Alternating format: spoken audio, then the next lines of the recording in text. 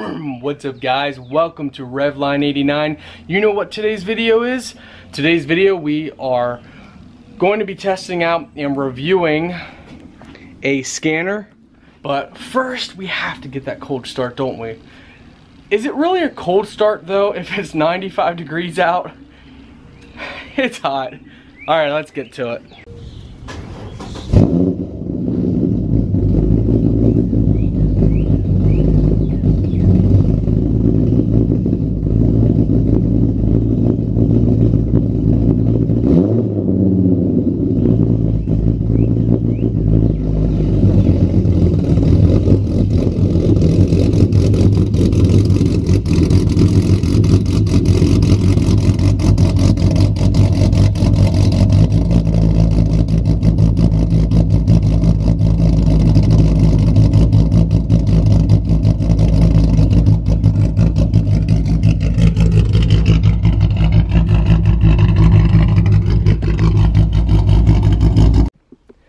What's up everyone? So today we are reviewing the SC204 CAN OBD2 and EOBD code reader.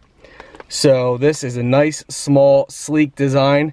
I've reviewed one of these on my other channel, but this is a different one. It's a smaller, but you can do so much stuff with this. In fact, if you got a check engine light, you can easily see what the problem is, diagnose what the problem is, and clear the code on your car and take your check engine far away. So this can do a ton of different things, but let's go ahead and demonstrate it. So it's very simple. You go ahead and locate your port.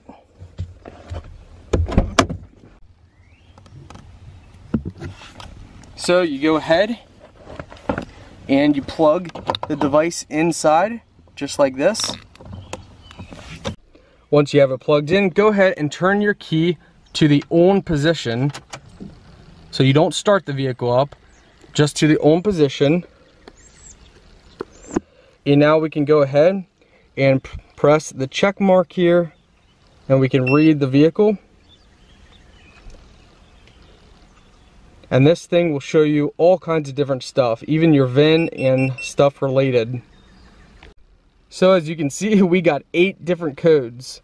So go ahead and press yes if you want to erase what you previously stored from the last time you've done it.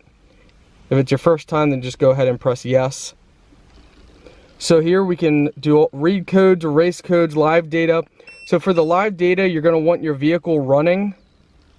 You can do view freeze frame, IM readiness, onboard monitor test, component test, vehicle information, module percent, and unit of measure. So for you guys, once you go under read codes, we can do stored codes. What's nice about this is when you read the code, it actually tells you what it is. In the past, you would have to go look online, look on Google, or look through a book to see what your codes are. Then we can go ahead, go through all of our different codes that we have.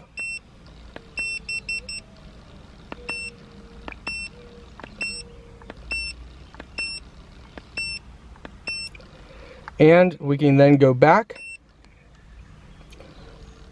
Permanent codes, these are codes that are permanent, which are none, which is very good. That means other ones can be reset. These are pending codes. We can go back to that. Let's go under the stored codes for a moment here. Okay, let's go back.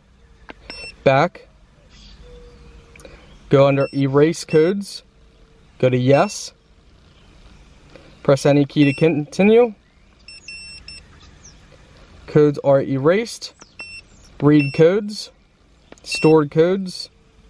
There are no codes. They are erased. I'll put a link in the video description where you guys can get this.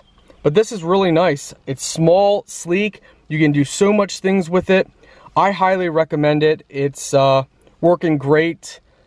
And I've been playing with this off camera for probably about an hour now, just going through different stuff. And it's a lot of fun. It's definitely going to be a good asset to our vehicle. We can read some codes before we take the car in for an inspection, we can fix problems and then erase the codes. And if we fix the problem, the codes won't come back, so it'll pass inspection. It's just a great tool to have. And even if you don't have any check engine light, you can still go through your stats, you can read different stuff, and you can still do a lot of different stuff. You know, you can go